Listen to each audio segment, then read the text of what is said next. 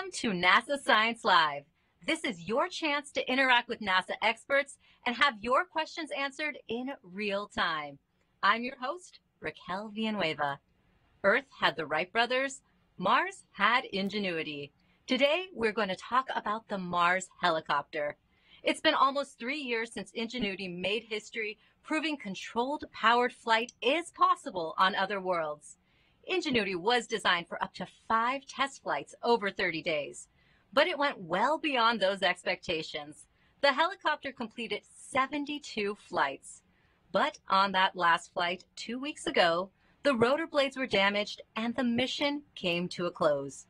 While it may be the end of the era, Ingenuity's legacy will last for many years to come. If you have any questions throughout the show, you can send them in using the hashtag AskNASA on social media or drop them into the comment box. We'll get to our team of experts in just a moment, but first, a little more backstory. You might remember Ingenuity hitched a ride with the Perseverance rover, and it's been pushing the boundaries of what is possible ever since it got dropped off on the Martian surface. The 4-pound helicopter was a technology demonstration, proof that it was possible to fly in the thin atmosphere of Mars. Ingenuity spent nearly 128 minutes flying, covering over 11 miles and reaching altitudes as high as 79 feet. Each flight brought new insights to the team as they continue to challenge it to do more. We caught up with Chief Engineer Travis Brown for a breakdown of some recent milestones. The Ingenuity Mars Helicopter was designed to push the limits, and I'm going to show you how we've taken it to the extreme. Today, we're here in the Aerial Vehicles Lab at NASA's Jet Propulsion Laboratory, where we develop prototype helicopters. Ingenuity started off as a tech demo to push the aeronautical boundaries over the course of 5 flights. Then we transitioned into an operational demo phase where we partnered with the Perseverance rover to do science and scouting. But about a year ago, when the Perseverance rover started racing up the Jezero Crater Delta, we actually found that we had to work pretty hard to stay ahead of the rover. We decided it was time to shift gears again, once again pushing the boundaries of Martian flight. This campaign really began in earnest with Flight 49, where we simultaneously set new speed and altitude records. By Flight 62, we had nearly doubled our max speed and doubled our max altitude. We also tested different landing speeds, faster to save energy and slower to reduce landing loads. Both of these strategies may be used on future helicopters. We performed a type of flight testing called system identification. This is a crucial but risky procedure that helps us understand the vehicle's performance by how it responds. Our team also devised new ways to target the high-resolution camera, which allows us to provide advanced reconnaissance imaging for the rover. And we were able to take stunning shots like this one of Belva Crater from Flight 51. In addition, Ingenuity conducted several first-of-their-kind experiments on Martian wind and dust movement, which gave us new insight into the Martian atmosphere. What we've learned will help us design the next generation of Martian rotorcraft. We're testing more efficient blades. We're also working on a Mars science helicopter concept that could potentially transport heavier payloads and take us to more exciting locations on Mars.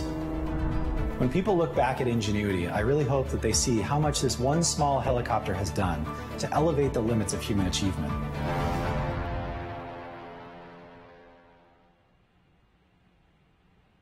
Thank you, Travis. Let's meet our other experts, but first, a reminder that you can have your questions answered live during today's show. Submit them using the hashtag AskNASA on social media or drop them into the comment box. Today, I am joined by Teddy Tzanetos, Ingenuity Helicopter Project Manager, and Tiffany Morgan, Mars Exploration Program Deputy Director. Thank you both so much for being here. Thank you so much for having me today. Thank you, Raquel. Excited to be here. Thank you, Teddy. So I have a question for you. I understand that even though flight operations are over, the helicopter remains upright and you are able to communicate with it. What has your team learned in the past few days? An incredible amount. Yes, we do know that we've reached the end of our flight operations, but miraculously, this little aircraft is tougher still than we could have ever imagined. We do believe that with Flight 72, we had a blade strike with the surface of Mars, and we have images showing damage to our rotor blades. But our baby is still upright. She's power positive. We're getting energy on the solar panel. And in the last couple of days and in the days ahead of us here, the team will be executing some additional sequences to try and piece together the pieces and really understand what might the moments of that impact look like, and also what is the state of the rotor system. Obviously, from the images being shown, it's pretty clear cut that the carbon fiber thin blades have been damaged. But the team is going to do a series of investigations where we're going to try and wiggle the blades, spin them slowly while we record some video footage, and try and get as much as we can and learn even more than we already have with Ingenuity in the days and weeks ahead of us here. Yeah, Teddy, can kind of follow up on that. Like, what will happen over the next few days and weeks with Ingenuity, and can you go into how it will involve Perseverance? Absolutely. So currently Perseverance is to the southeast of Ingenuity, and it's on its journey west. And in the days and weeks, depending on the rover planners and science priorities, Perseverance will get within line of sight of Ingenuity, but several hundred meters away. While that's happening, the Ingenuity team, we've already uplinked our first activity where we will be wiggling the blades. When we say wiggle, the technical term, that means we're going to change the angle of attack of the blades, but without rotating them. And the team is going to record a video while we do that. That'll be our first step. Second step, once we've established that our servo system is still healthy, we will do a simple push of the blades where we will try and rotate them 180 degrees very slowly, and again, try and record a video of that. And that will show us the other side of the rotor system. We suspect, based off of the images we've seen so far, that all 4 rotor blades are damaged, but until we rotate and get imagery on the other side, we're not certain. And there's additional steps that the team is still considering right now and weighing the pros and cons of, once we do that, should we try and do a low-speed spin and try and characterize how well did the rotor motor hold up. But it is certain that once we're done with all of the investigation process, we've reached the end of our flight operations. She won't be able to fly again. Helicopters like this are not designed to fly even with the smallest fraction of a gram of imbalance. And we're going to have the end of our mission in the weeks ahead here.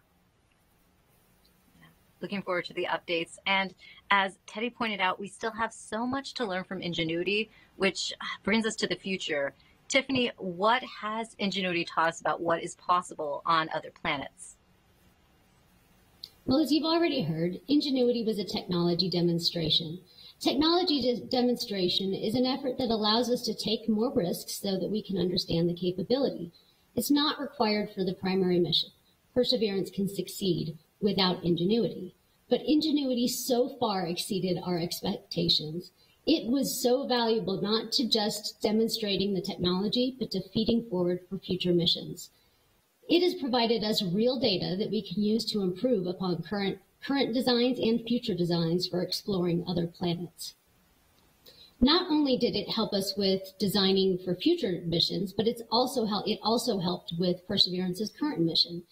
It scouted ahead and took a sneak peek at the operations that Perseverance was going to experience, and it allowed the planners to, navigate the terrain as well as to identify potentially compelling science targets. The NASA JPL team didn't just demonstrate the technology, they demonstrated an approach to technology demonstration that, if we use in the future, will really help us to explore other planets and be as awe-inspiring, as amazing as Ingenuity has been. Speaking of awe-inspiring, Tiffany, how would you describe the legacy of the Mars helicopter? Well, it was the very first powered aircraft powered and controlled aircraft on another planet. It will always hold that title as the very first, and it achieved so many feats in the Mars thin atmosphere. But I really don't think that the legacy for Ingenuity has been defined yet. I think it's to be continued. If you take our first roving rover, Sojourner, and everything that came after Sojourner, we had Spirit, we had Opportunity, Curiosity, Perseverance, taught us so much and really changed the way that we explore Mars. I think that Ingenuity will continue to amaze us in what it can feed forward and what its legacy will be in the future. It's just been wonderful, and I think it's going to teach us for years to come. Absolutely. And Teddy, we know the legacy of Ingenuity is important to you too. What would you like to say to your team who made this all possible? Yeah. Now that we've had a couple of days to process, and everyone should keep in mind, right? We signed up for the technology demonstration. It was a 30-sol mission. A sol is a day on Mars.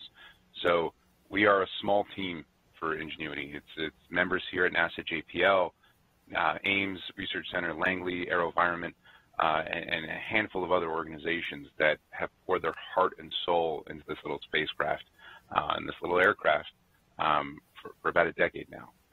And seeing it go through its marvelous journey from a successful tech demo to checking the box on Flight 1, our job was done, and really pushing the envelope across all the different axes of exploration here in the last 2.5 years of extended mission operations. It's been the mission of a lifetime for all of us. And I wanted to say thank you to all of the people here that gave their weekends, their late nights, all the engineers, the aerodynamic scientists, the technicians who handcrafted this aircraft. It is a hand-built spacecraft, right? Every single solder joint is a testament, really, to quality and the dedication of all the people that made Ingenuity possible. I just want to say thank you to the team, and for everyone listening here. We couldn't be prouder or happier with how our little baby's done. So thank you all. And thank you, Teddy and Tiffany. Remember, we have lots of questions coming in from viewers watching online. You can submit them using the hashtag AskNASA or by posting them in the comments wherever you're watching today.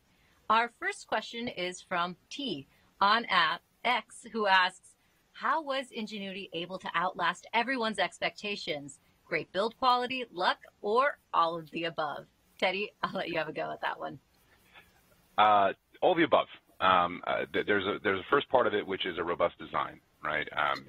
The coaxial aircraft design has been proven now. We've now, it was a theory that it would last and it would do well at Mars, and now it's a fact. So the engineers did a fantastic job proving out that the design is robust. I mentioned a second ago the technicians.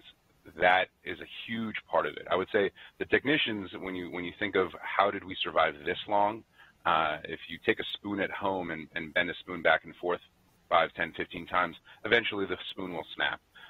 All of the hundreds up to close to 1,000 hand solder joints on Ingenuity, every single night on Mars they do this, right? And they're cell phone parts we're talking about, right? So the fact that Ingenuity has lasted that long with cell phone commercial off-the-shelf parts is the technicians. And then let's not get too excited, right? There's also a good amount of luck, right? And we should be thankful for the fair amount of luck we've had in the mission, but I don't want to discredit the team. We have had a fantastic effort on the engineering side and on the technician side to try and make the absolute best spacecraft we could for this technology demonstration. And Teddy, we have another question for you. Pavel on X asks, rotor damage looks fairly small. Can it not take off because of the thinness of the atmosphere with this damage, or is there no point in even trying? Yeah, so two parts. There's two aspects to that. One is just rotational dynamics. The way a coaxial helicopter, and every helicopter, even helicopters here on Earth, with the way that they work, is that you spin your rotor system very, very quickly. And as you do that, you push air down. Anyone who's ever spun a top, right, will know that if it's not well balanced, it wobbles, right? So these rotor blades are perfectly balanced to the fraction of a gram. And if you offset that balance, you're going to induce a lot of vibrations, which will cause a lot of bad things to happen. The second part of that is I actually have one of our new prototype blades here. What's important to note is that as the rotor blade rotates through the air, the outer part is the fastest moving part of it, and the inner part is slower. The fastest moving part is where you generate most of the lift. And if you look at the shadow, the image of the shadow, we think about the last the furthest out 25% of the rotor blade itself is missing. So we have lost, the most important from a lift control perspective, part of our rotor blade. Even if we were somehow perfectly balanced, our thrust capacity has been significantly degraded. And Basil on X wants to know, our fourth grade class at PS 174 in Queens has questions. Hello. How did you get the idea to build Ingenuity, and how long did it take to build? Teddy, we'll start with you on that, and then Tiffany, if you also want to chime in as well. Sure. So our chief engineer, Bob Balleron, back in the 90s, first started thinking about the physics, and just on the back of a napkin, taking the aerodynamics models and the physics that we know here on Earth and trying to apply it to Mars. The big change, the whole reason why this is hard, is because Mars's atmosphere is very, very thin. It's about 1% the density of Earth's atmosphere. So Bob started looking at that back in the 90s and then put it on a shelf. And then around 2012, 2013, 2014, this new Mars 2020 mission was coming up, and there was a discussion of between Bob and Charles Alachi and a handful of other individuals, hey, Bob's idea, could we pull that off now, right? And it was a confluence, it was a coming together of a lot of technologies.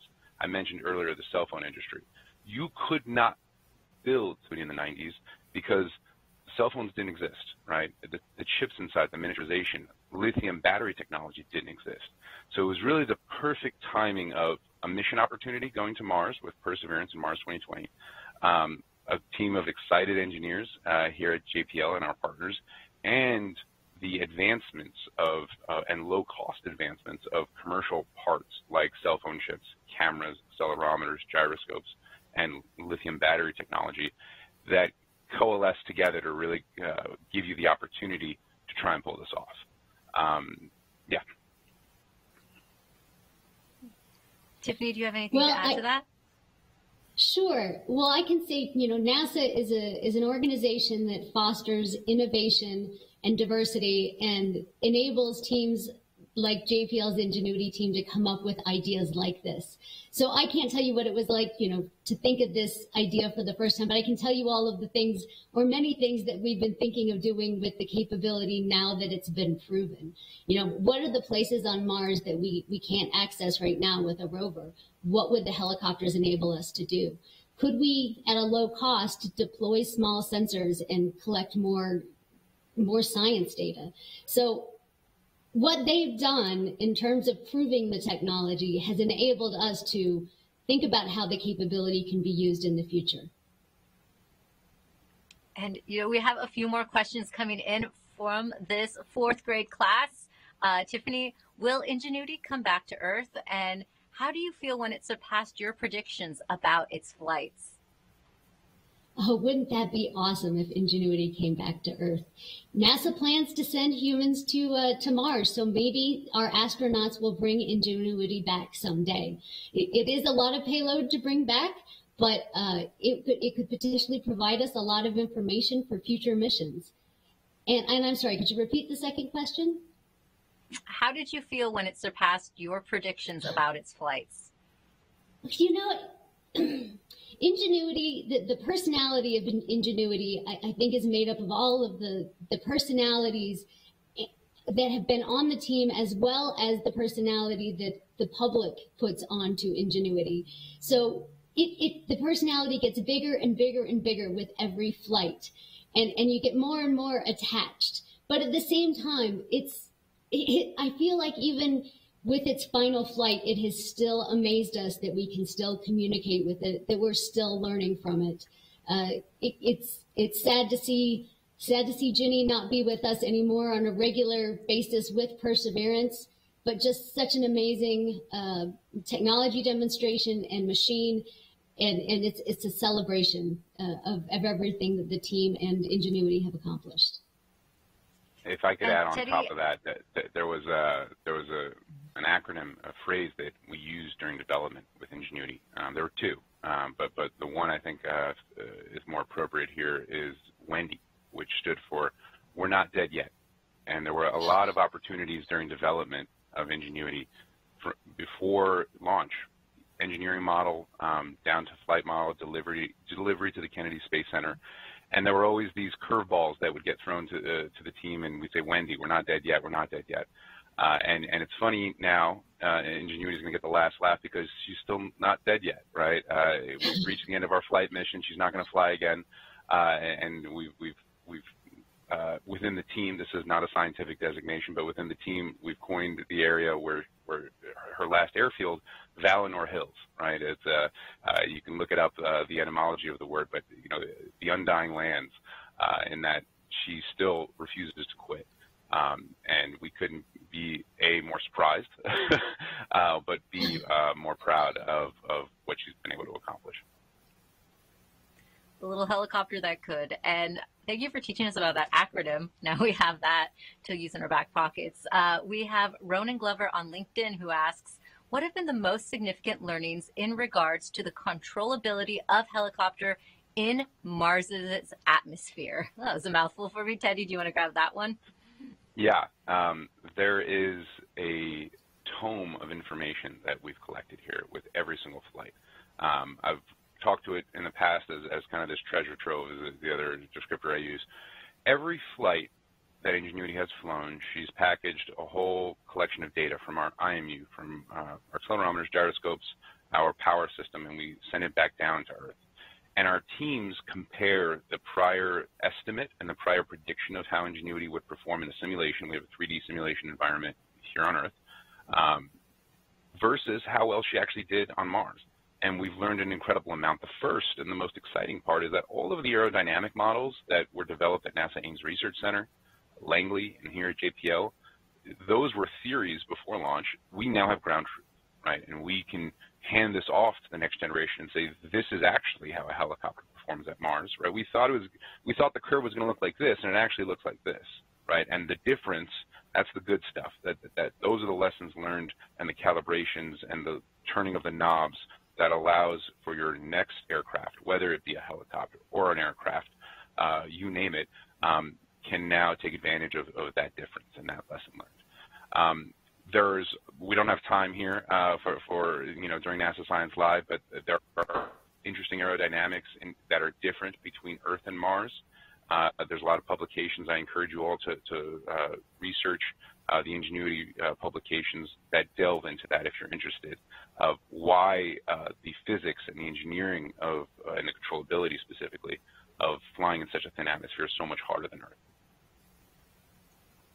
And a question for both of you coming up. Space Peacock on X wants to know, what is the Mars helicopter team's favorite memory from Ingenuity's journey? Teddy, I'll start with you. I can't speak for the whole team because we haven't done a survey of the entire team's favorite, most democratic vote here. I will say I think it's safe to say that the most important one for everyone was Flight 1. And seeing the images from Ingenuity's perspective of Flight 1 happening, and you can see us in the video here celebrating, and what you see here is the altimeter plot. This was the helicopter's own telemetry confirming for us that, yes, the altimeter says that we raised up to a handful of meters and came back down. And then shortly thereafter, we got images from the helicopter itself and a video from Perseverance, really sealing the deal for us that, yes, everything worked perfectly. I think that was the most important part. If you ask every other team member, they'll all have their own favorite stories. But I think without hesitation, the most significant was flight number 1. And I think it's hard. What would be your one? Oh, go ahead. I think it's hard to top Flight 1. I can say another memorable moment, though, would be when we realized Ingenuity was contributing to the Perseverance mission. When it found a potential target or helped the scientists identify a potentially scientifically compelling target, I think that was pretty impressive. There was also when it imaged some of the entry, descent, landing gear was pretty exciting. And Hitchhiker on Mars on X wants to know, can Perseverance survive without Ingenuity? Teddy, do you want to take that one? Yeah. Absolutely. Ingenuity was a tech demo. Whether or not Ingenuity was on the rocket or not had no impact on Perseverance. Its core science objectives and its mission objectives have nothing to do with the Ingenuity project, and it has an important job to do, which is to collect samples so that we can bring them back to Earth and try and answer some pretty big questions about the uniqueness of life in the solar system. So absolutely, Perseverance is going to keep on doing its thing. With or without a helicopter has no impact. And Chris on X wants to know, is it possible for Perseverance to reach Ingenuity to get more photos? And we have a similar question from Benjamin on YouTube, who asks, will the rover go over to Ingenuity and check the conditions? Teddy, both questions for you. No, unfortunately, it's not in the plans. As you can imagine, there's a team of eager rover planners who jumped on that very quickly, that question, as soon as we realized we weren't going to fly again, of trying to understand, is it physically possible? Is it traversable? What are the risks? What are the hazards? One of the reasons we flew to this area is because there are large sand ripples, and in between the sand ripples, there's nice soft sand. It's good for landing, bad for feature tracking, as we've learned in the last 3 flights. That's not a good area for big, heavy rovers to be driving in. You can think of it as a sand trap, for example, right? So if you have a pickup truck, you don't want to be driving a pickup truck into a sand trap area and put the rover at risk for the sake of imaging the helicopter. The team will do their best to, along their strategic route here, to point their high-resolution camera at Ingenuity and get the best images possible as close as they can, all schedule permitting, of course. But no, it is not possible for Perseverance to drive in without putting the rover at significant risk. Thanks, Teddy. And we have lots of questions coming in, but just a reminder that if you have a question, use the hashtag AskNASA or leave them in the comment box. Tiffany, question for you. Ed Woody on LinkedIn asks, I know you must be overjoyed with the longevity of Ingenuity. What are some of the most important things you feel can be taken away from this and applied to future flights on another planet like Mars? Well, some of the most important things, we talk a lot about system science on Mars, and to be able to potentially deploy sensors in the future, or to pick up samples, to carry cameras to areas that we can't, get to with a rover right now. So, novel mobility solutions. It'd be great to see inside of a volcano or Valles Marineris. And there's just some really exciting places that we would like to see on Mars that I could see us using future helicopters for. And they'll be more capable than Ingenuity, because Ingenuity has helped us learn so much about what can be accomplished. So I really look forward to the future and what we can do with the offspring of Ingenuity. Thanks. And then, Teddy, one for you. Someone on Twitter wants to know, could future missions include helicopters with spare parts so they could fix themselves? Interesting question. So from physics first principles, yes. In fact, our partners who built a lot of the aircraft components that you can see when you look from the outside of Ingenuity, AeroVironment, that was an initial trade going back years of making the blades removable or not. And in future concept designs we have for next generation helicopters, that's also an option where you can remove a blade and swap a blade. So it is feasible to imagine a scenario in the future, right, where you could have a helicopter that could swap a leg, swap rotor blades. It's a fun robotics challenge to create an arm that can do that. Or, of course, you could also have human astronauts do it, right? Just like humans fly drones here on Earth, and you break a propeller and you swap the propeller out. I'm confident in the future we will have fleets of aircraft flying around at Mars, and human pilots either right in front or remotely operating them. But yes, in short, you can imagine a situation where you can make the parts interchangeable. And then a follow-up question for Tiffany. The username, somebody that you used to know, maybe it's true for this one on YouTube, asks, is there any way you could send helicopters like that to other planets? Well, I don't want to say helicopters like that, but flying objects or aerial vehicles, controlled powered aerial vehicles. We do have the Dragonfly mission going to explore the Titan moon of Saturn. And it is not quite the same as Ingenuity. It is powered by a radioisotope thermal generator, and it's the size of a small car. It is also the primary mission, so this is not a technology demonstration. But Dragonfly is in development now, and really looking forward to seeing what it achieves in the future. And Jim on Facebook wants to know, what caused the damage to the blades, Teddy? Sure. So our theory here is that it was ground contact, right? I say theory just to explain. We don't have video footage of what occurred, and we also don't know the exact chronology of how it unfolded, because we lost that crucial bit of data right around the rough landing. I say rough landing because we're still on all 4 feet as opposed to a crash, right? But what we can say for certain is that at some point we had contact with our rotor blades with the surface. And another thing that we can say for certain is that we browned out around landing. What we don't know is, did one cause the other or the other way around? We don't know if we had ground contact which caused the brownout, or there was a brownout for another reason which then caused the helicopter to have contact with the ground. We will never know the answer to that question. Again, the team is going to try and collect as much data as we can, but we are certain that those last few seconds of landing, when we were about a meter off the ground from Flight 72, that data is unrecoverable because of the brownout in the power cycle. But we believe, as of ground contact with the rotor system, we have photo evidence for 2 of the 4 blades that are damaged. And in the days ahead, we're going to try and collect additional photo evidence for the remaining 2 blades. And Teddy, you actually have like a sample blade. Is there any way you can kind of show us where the damage occurred?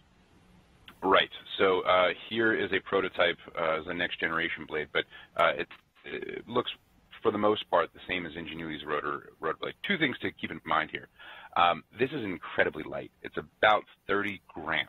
Okay, almost nothing. The center of it, it's filled with foam. I don't know if it's easy to see there, and I'll show you just the cross section of incredibly how thin this rotor blade actually is, almost paper thin. Carbon fiber on the top, carbon fiber on the bottom, and then foam in the center. So if you can see the entire length of the blade here, this one's a little bit longer than Ingenuity's, but we believe right around here to the tip has been broken off. And I mentioned earlier, that's where most of the lift is kind of your last third, because that's the fastest moving part as it rotates in a circle. Thank you, Teddy. And then we have a viewer on Facebook who wants to know, hello, is there water on Mars? Tiffany, want to take that one? Absolutely.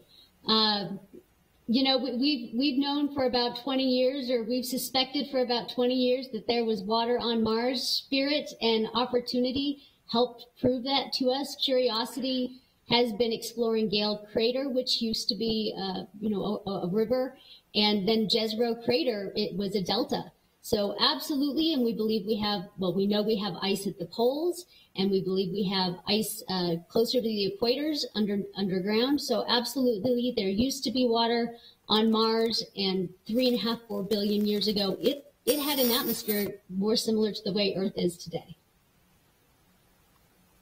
Thank you. And Kieran on YouTube asks, was Ingenuity operated in real time, or were they programmed for autonomous operations? And how was that data relayed in that instant? Question for you, Teddy.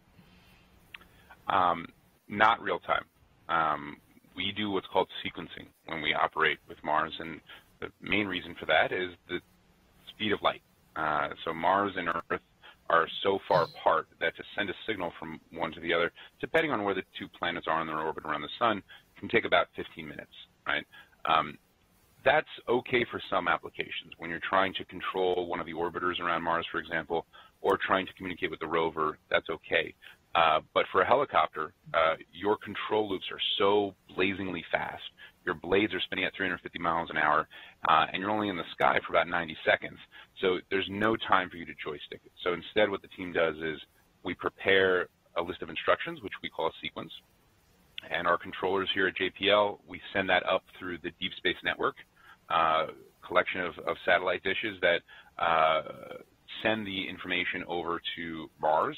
We have the Mars Relay Network, a collection of orbiters around Mars that get that data, send it to the Perseverance rover, and then finally over to the helicopter. We have a base station box on the rover that's our man in the middle, if you will. So once our script, our sequence, makes that long chain all the way to the helicopter, we're hands off. And then we trust the baby to do the right thing. And we go to sleep here on Earth, and we wake up and hope to hear good news. And it's worked miraculously well, that concept of operations, for the last 2.5 years. And speaking of Ingenuity and Perseverance relaying with each other, Benjamin on YouTube wants to know, how many souls until Perseverance is out of range of Ingenuity for good? We don't know the answer to that. It's strongly dependent on the answer to that is strongly dependent on the rover planners and the scientists' priorities in the weeks ahead. Their mission is to drive west and to go collect more of those precious samples we mentioned earlier. And if they find areas on the way that they want to sample on, or if they find difficult to traverse terrain, that may add a handful of days here or there in terms of communication. We believe that we have about 1 kilometer of telecom range, at least 1 kilometer if we have good line of sight with the rover, and our team has already done the analysis to understand where are the hills, where are the ridge lines, and you know, kind of shading a map to really understand at what point do we think that'll be out of comms. I would say in the weeks ahead, a handful of weeks ahead here, we think we should still have good communications with Ingenuity, but we will know more as the days unfold here. Thank you. And another question for you. A viewer on X wants to know, did Ingenuity possibly suffer some damage during Flight 71 when it made an emergency landing? Great question. So theoretically, it's possible. Flight 71 had an emergency landing, and it was one of our rougher landings when you stack them up against all the other flights that we've had. Our horizontal velocity, when Ingenuity likes, I'll just use my hand here as an analogy, when we touch down with Ingenuity, we like to just touch down at about 1 meter per second. We also try testing slower, around 0.5 meter per second. It's very gentle. Vertical, almost no horizontal velocity, right? You don't want coming in on the side at an angle. With Flight 71, we had an emergency landing because of the blandness of the terrain underneath us. And there was a position and velocity tracking error as a result of that. So we actually did have some horizontal landing velocity coming down on the ground, on the order of a couple of meters per second. Now, the reason we thought we were still flight worthy, though, is after Flight 72, we did our typical baby stepping method to assess the health of the helicopter, where we did a 50 RPM spin, we did a high-speed spin, and we confirmed that our IMU didn't show any additional resonances, no aggressive shaking, and our imagery looked good. So everything on our nominal checklist was green across the board. So we think we just had a rough landing, and she handled it just fine, and we were ready to go for Flight 72. And I should also add, all of our flight telemetry through the majority of Flight 72 also looked nominal. It was a good takeoff. It was a good hold. It was a simple pop-up, right? It was really coming down on landing where the feature tracking really became a challenge for her. So it's not ruled out, but all evidence seems to suggest that she was still flight-worthy and healthy after the end of Flight 71. All right, and Teddy, you know, we're getting questions that are coming in real time, and I think this refers to one of your answers on how Ingenuity controlled things. Andreas on Facebook asks, when you mentioned the sequence, I'm thinking latitude and longitude like GPS data. How does that work on Mars? Sure. So we don't have a global positioning system at Mars, and Ingenuity's navigation system is pretty simple. You got to remember, we designed Ingenuity to fly in the equivalent of a parking lot on Mars, right? Flat area with good feature terrains, but no big boulders or rocks to worry about. If you look at the map of Jezero Crater, okay, you can see really where the mission started was a very small area that Perseverance and the scientists and the Ingenuity team worked really, really carefully to try and pick out. It's kind of the little first yellow line segment on this animation here. It was a beautiful, perfect area for us. And then we really started spreading our wings and flying further and further and further to where we are now here in the Valinor Hills area. That initial area, though, that first little yellow segment, was as close to a parking lot as you can get. Now, going back to the question, Raquel, the question specifically is, how did we design the feature tracking, or could you repeat it in terms of the question again? Absolutely. When you mention the sequence, I'm thinking latitude and longitude, like GPS yes. data. How does that work on Mars? Going back to that description of the parking lot, right? Ingenuity, when she first started the mission, assumed that she's at the center of your coordinate system. So you can think of it as north, east, and down. And there's just you have those three axes, and from there is your origin, and you're just navigating from your takeoff spot. So instead of GPS coordinates, it's just relative positions from takeoff. So we'll have waypoints that we code up in the sequence, and it says, okay, from 000, go to waypoint A, then waypoint B, then waypoint C, and then come down to land at waypoint D. And it's all referenced off of that original origin, which is your takeoff location. Great. Ed, we have two more questions for you, Teddy, before we get back to Tiffany. The two questions go hand in hand. Janine on Facebook wants to know, how large is Ingenuity? And Andres wants to know, how heavy is Ingenuity on Mars? Sure. So Ingenuity's rotor system, the biggest part of Ingenuity, it's 1.2 meters from tip to tip. So from the right tip to the left tip. And it, in terms of weight, I guess to convert to pounds, it's about 4 pounds, the total weight of Ingenuity, 1.8 kilos. It's so wonderful to think about, like, how light it is, actually. So thank you for that, Teddy. Incredibly light. Now to get back to incredibly light. And Tiffany, a viewer on YouTube, wants to know, is there any common mission for Artemis and Mars? Well, we have Moon to Mars. Common mission between Moon and Mars. I think that those are to be developed. Those are in the future. I don't think that we have the CLIPS mission right now, the Commercial Lunar Payload system or service contract that is allowing us to take payloads to the moon, that is part of the Artemis program, that crosses really between the Science Mission Directorate and then the Exploration Systems Mission Directorate.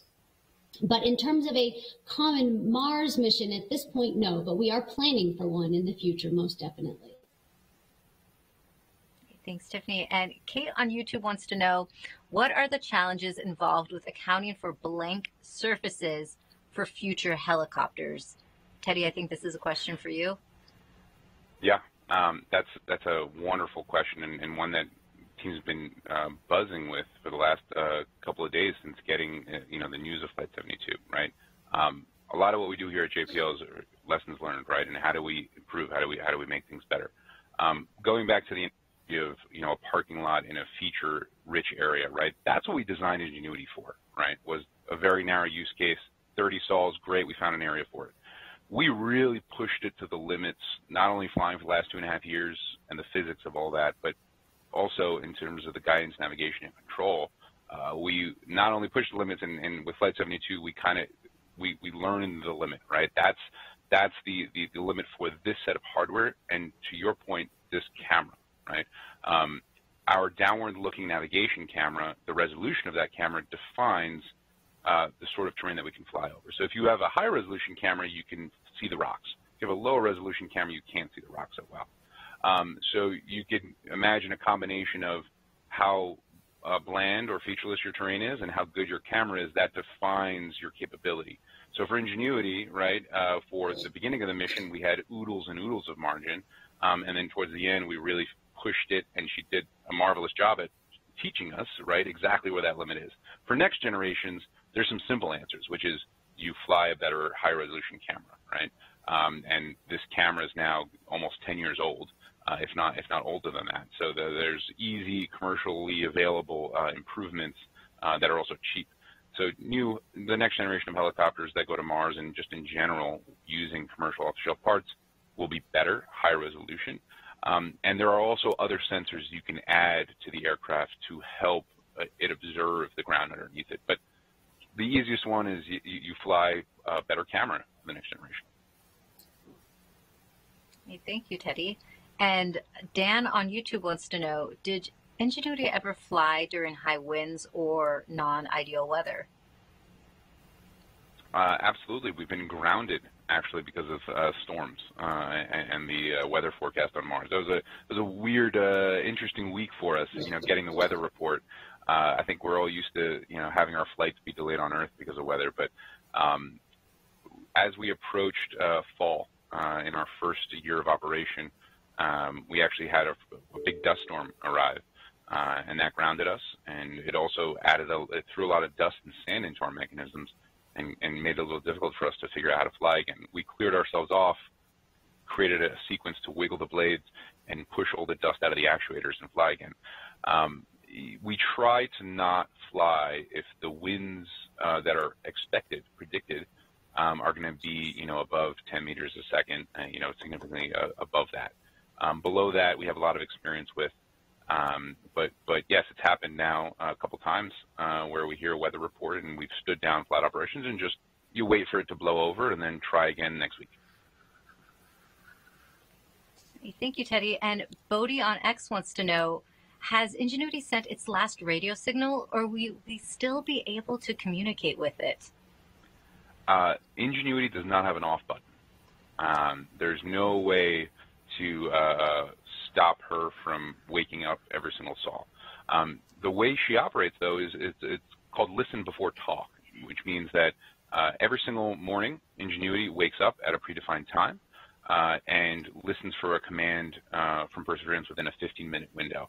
And if there's a command within the 15-minute window, she will reply. If there's not, she just goes back to bed and tries again next time. That's how we designed her for robustness, so that she could be fault tolerant in the event that Perseverance had something else to do during the tech demo. And that architecture means that moving forward, again, sol after sol, she'll keep going to sleep, waking up, listening for commands, and waking up on the following sol. If there's no hardware failures, right, then she'll just keep doing that. But in the years ahead, more thermal cycling, each one of those solder joints doing this. It's anyone's guess as to how long she could last trying to do that. All right, and Teddy, a viewer on X wants to know, I'm curious to know how Ingenuity's flight will impact the future of Mars exploration. Teddy, I'm going to start with you on this one, but then Tiffany, if you could chime in as well, that'd be great. Sure. I think Ingenuity already has, right? It already has answered the question for all of us here at JPL, within the larger NASA community, aerodynamicists around the planet, right? And that the box has been checked. It's not a fluke, right? Ingenuity did it 72 times. We know that it's possible, and we know that it's robust.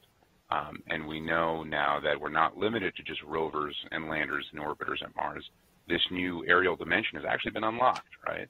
And now we're off to the races to figure out what do we all as humanity want to do with that, right? There's, the current generation of helicopters we're designing for next missions to Mars, and there's even more grandiose versions of aircraft that we're designing, Mars Science helicopter, that are much bigger, the size of a pickup truck and a little bit bigger, 2 pickup trucks, right? And those platforms can bring scientists to the wall of a cliff, for example, or fly down a lava tube, or go to sensitive areas that we would never dare send a rover, either because of physical constraints or otherwise. So really, we've already unlocked it, and now it's for everyone to run with this capability. And then I'd like to add something too, actually. I think that the last few questions as well is Ingenuity survived the Martian winter. And again, there were questions about the storms, and there were some special conditions that the operations team had to contend with in terms of the battery power for the Martian winter. And maybe Teddy can talk a little bit more about that. But also during our solar conjunction for the couple of weeks every 2 years or so that we have the sun is between the Mars and Earth, that we can't enable communications quite so well. So we give a whole bunch of autonomous, or the team gives autonomous commands to Ingenuity, and that might be something for the future of Ingenuity. So over this last solar conjunction, it took a picture, I think, every day. I think Teddy could probably expand on a lot of that right there. Yeah, so the team is busy right now thinking of interesting and useful and fun things to do with Ingenuity's wake-up sequence in the days ahead, right? Because eventually, we covered this already, Perseverance will leave out of comms range. So there's a lot of potential for us to take images, for example, and store them on board our flash file system. To the winter comments that Tiffany made, right? We designed Ingenuity just to survive in the spring. All right, so she has a solar panel on top and a battery system inside, and that's it in terms of generation and storage. And when your energy balance gets pushed to the limits, when you get to the winter, what happens is she will freeze. We saw that happen in the first winter. She made it out, right? And she was able to survive going down to negative 90 degrees Celsius every single night and back up to positive 20 degrees Celsius every single day. And the team expects that if we made it through one winter, there's a pretty good chance, hopefully, but we won't know. And we wish her the best of luck in terms of trying to do that.